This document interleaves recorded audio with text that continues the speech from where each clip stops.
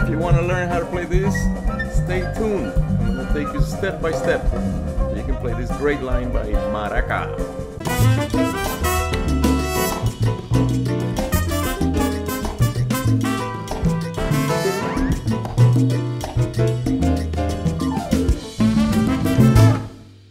Hello everybody and welcome again to a tutorial, this time about this fast line from Maraca, Orlando Valle.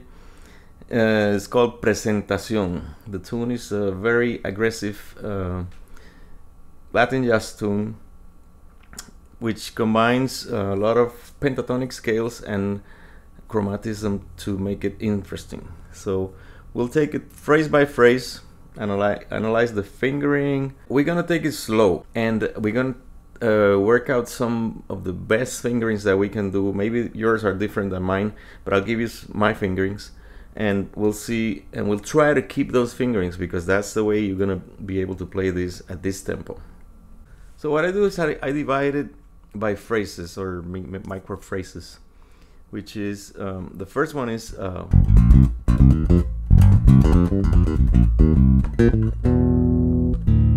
that's a pentatonic basically, so that's not too hard. That's the beginning.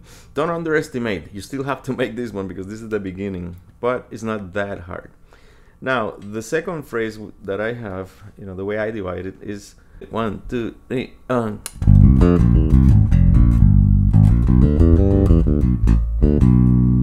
So to me that's the second phrase, and that's the hardest, you know, so you're gonna practice that more. And then the third one would be, for me,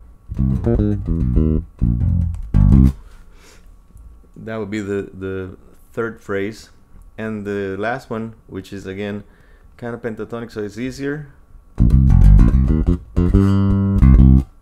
So you see, all you have to do is divide it and learn each piece and then put them together. And the hardest part we're gonna practice more. So I'll give you some fingerings now that I think I'm gonna bring the camera close by and teach you some of the fingerings that I've done.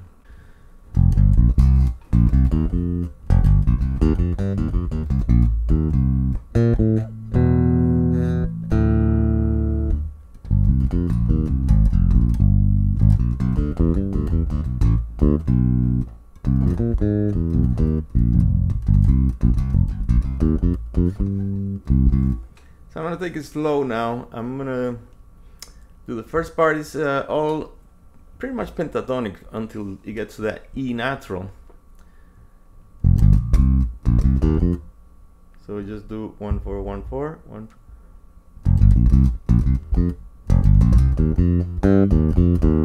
I use open string here, the G.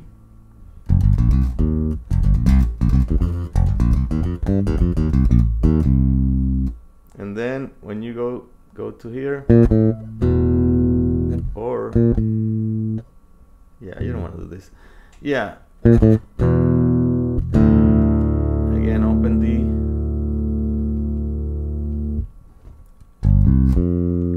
Then the next part,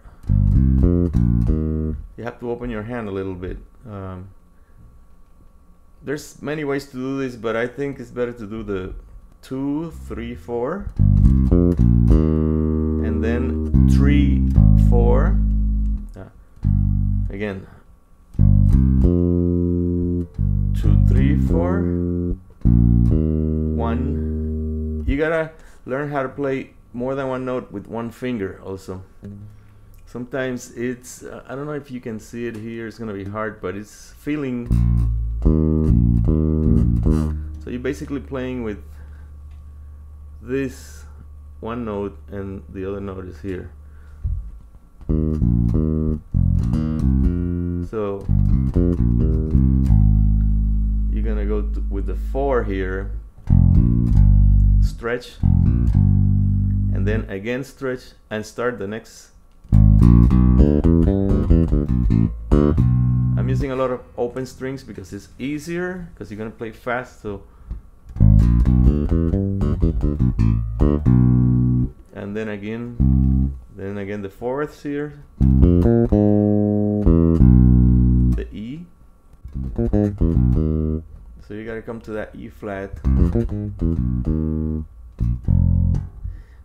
Here's another spot that you be better if you play both strings with the same fingering. Remember, after that E, when you go to that E flat, do it with the knuckle here. This part. And remember, the right hand also has fingerings. The very last phrase, you can do that.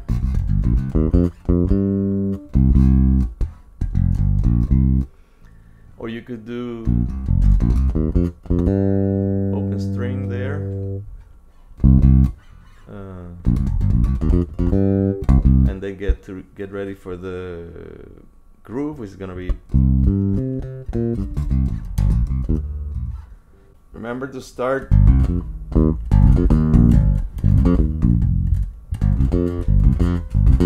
with the same finger always, so you can remember. It's gonna be a lot easier to do both fingers, the left and the right hand. Yours, like I said, could be different, but these work. So now that we have the tune, we are going to increase the tempo slowly until we can play it as the tempo of the video. This video is on YouTube. I'll link it underneath. Remember, to play fast you have to be relaxed. So you start with relaxing your shoulders and your arms and your hands, and keep the movement very small. You know, don't. Some bass players do a lot of this.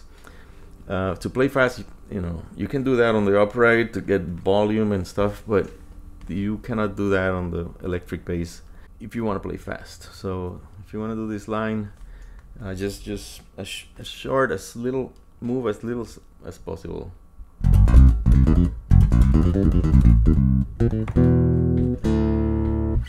So there's always speed bumps in any piece that we study. There's always a part that you go like, "Whoop, what is that?" You know. To me, it's this one.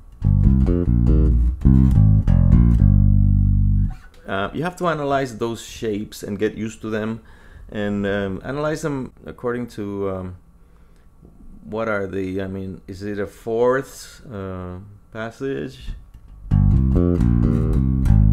Is that a triad there? There's an A flat triad right there.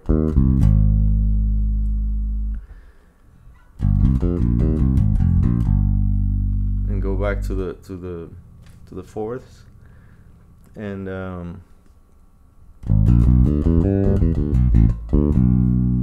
remember to start with the fourth finger there. And once you get used to those shapes, see where is that speed bump. Go back, practice that part. The part that I practice the most is this, because it's kind of hard.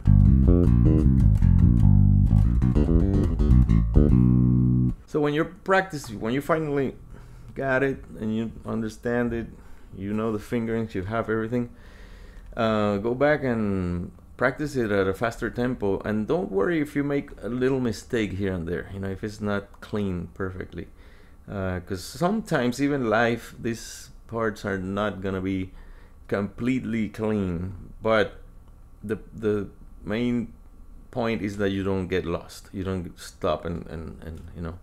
So don't worry too much about a small mistake. If you make a big mistake, if you can't remember something, go back and practice it slowly. I would practice it like